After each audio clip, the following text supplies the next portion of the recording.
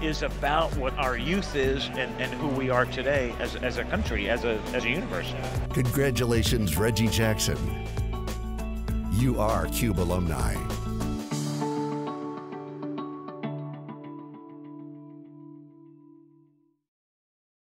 Live from the Walt Disney World Swan and Dolphin Resort in Orlando, Florida, it's theCUBE, covering Splunk.com 2016.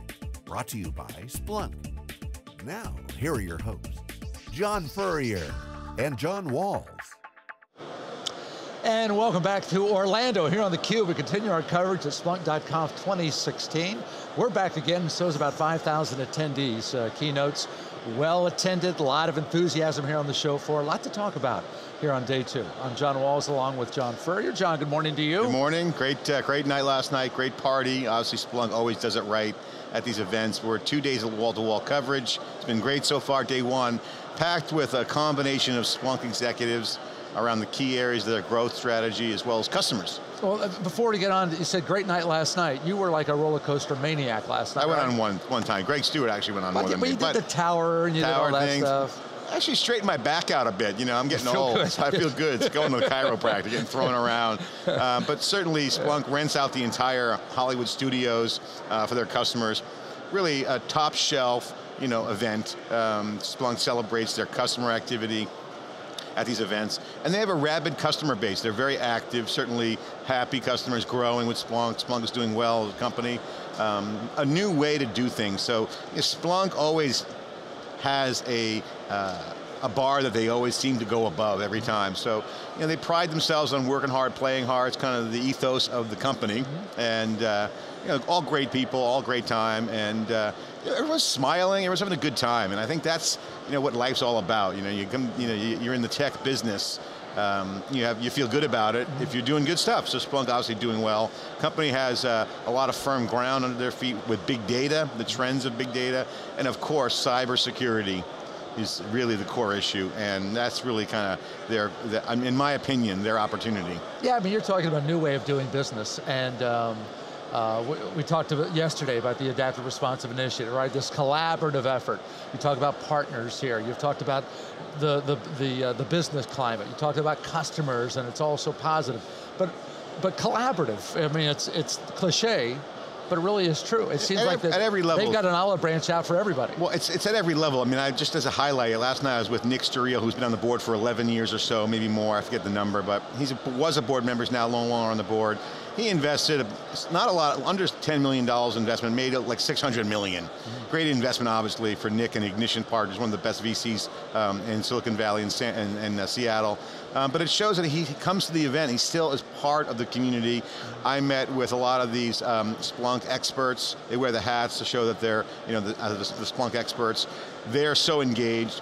The employees are engaged, and the customers are super happy, but it's collaborative. And I think that this is an indication of the opportunity that they have, because it is collaborative. The customers are now using Splunk in a way that they never thought they probably would be using it if you ask Splunk employees and customers just 5 years ago, if this would be the outcome of how Splunk has kind of hit a trajectory. So like how so? I mean, what are they doing now you think that they didn't think they'd be doing 3, 4 years ago? Well, it's a classic case of a good growth strategy with innovation, an innovation strategy built into the growth strategy. And that is the secret of these tech companies that I look for is their growth strategy pegged to just financials and execution, or is the growth strategy, execution plus innovation strategy intersected together? And Splunk has both, and I'll give you an example. The company has been using, customers have been using the Splunk product for, log data, big data at that time, but it's morphed in the trajectory, so they're building on top of the functionality, layering on more capability, more and more as the years go on. Splunk continues to make announcements in a way that helps customers. But now this opportunity that Splunk has is what I call the fabric of this new digital technology or transformation, and that's security. And so what's happening is interesting. The Splunk customers are using the Splunk product to extract data and surface it real time and into applications, but also a new dynamic's coming together where we teased it out yesterday, where we observed and kind of first ones to call this publicly and pointed out is that the customers are coming together to form a social network. So this adaptive response announcement today is interesting because it shows the proof points that Splunk is connecting the dots on a growth that probably wasn't in their playbook a few years ago, and that is using the Splunk fabric to bring together multiple companies in a collaborative way to fight cyber, which is fraud, threat detection, and potentially the impact of fraud and breaches, which can be catastrophic for business. So this is forcing companies to change the way they handle data. And it's really, really brand new, dynamic, has traction, and yeah, it's super exciting. I mean, if you're a Splunk customer, you have a lot of headroom, and you're an employee, you got to work harder because you have more growth.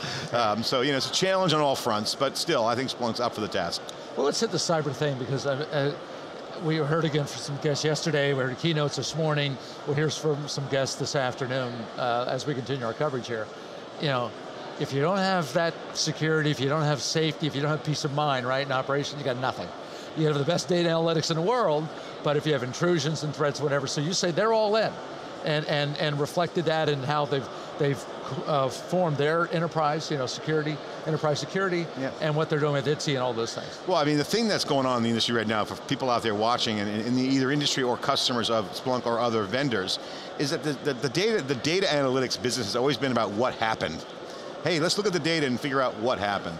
But as technology progresses with real time, in memory, all these new abilities to surface disparate data from different databases, where applications can take advantage of the data, it's a lot more than just what happened, it's about what's happening, and then using predictive and prescriptive techniques, AI or machine learning, however you want to classify it, to get in front of what's going to happen. So you have the evolution of what's happened, post-mortem kind of analysis, to what's happening, to what is going to happen, and what can I do to protect that. So that is, to me, a significant, real dynamic that's going on. People are fired up about it, and it has to do with the combination of the data, the fabric that we talked about, and also getting in front of it. Because security isn't about what happened, because when you figure out what happened, you're already done. Right. You're toast. It's already happened. It's already happened. In fact, most people realize that they've been hacked after the fact. Right. So all the top security brains in the industry, entrepreneurs, we're going to talk to one today, the one that was invested by Splunk, are doing new things.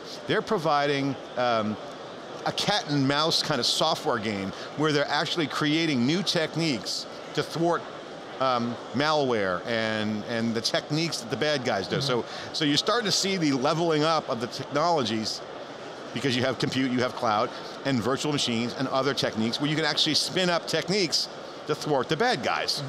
So when you hear, I heard this yesterday, I thought about it last night, that many people in the space think we don't have the talent, the firepower in terms of talent. We got to leverage technology better.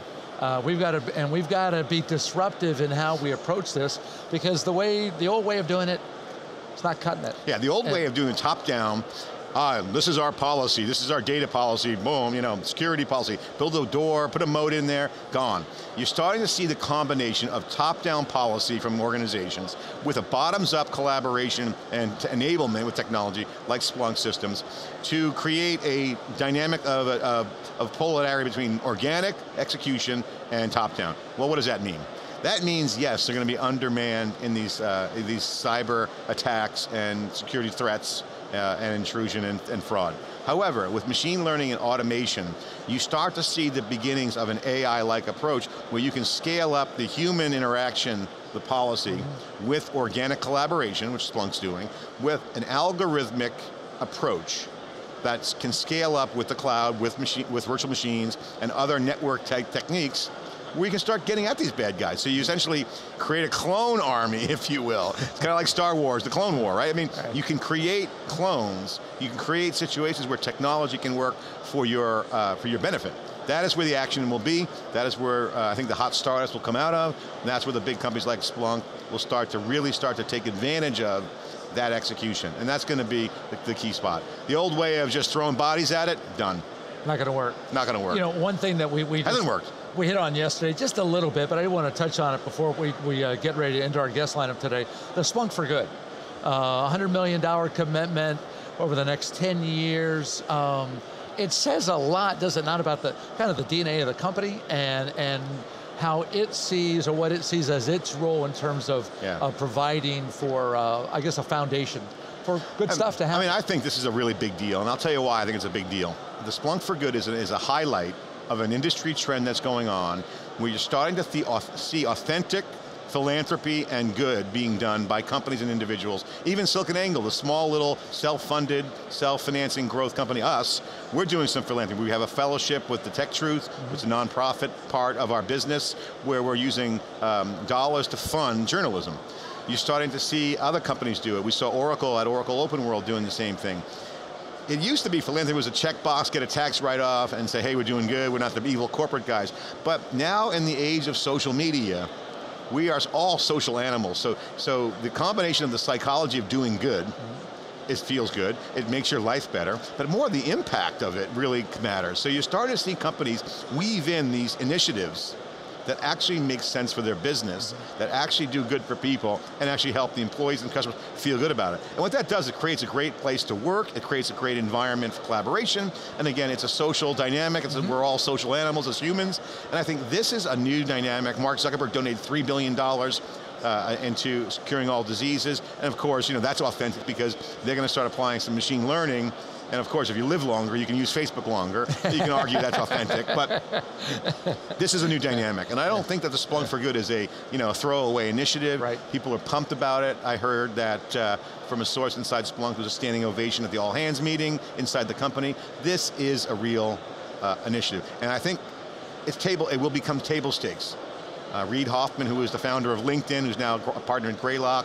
I just saw an article on Business Insider that was talking about his philosophy of living a good life. It was kind of out there, touchy-feely, but Reid's a solid guy, and his philosophy is always give back. And that's the karma of Silicon Valley. I think when you have that quid pro quo goes away, where it's implied, I don't want anything in return, good stuff comes back. So I think we're starting to see that network effect of how we're all connected, and companies now are taking advantage of it. It's a really big deal. I'm super proud of Splunk for doing it, we're doing it, and it makes sense for business. Yep.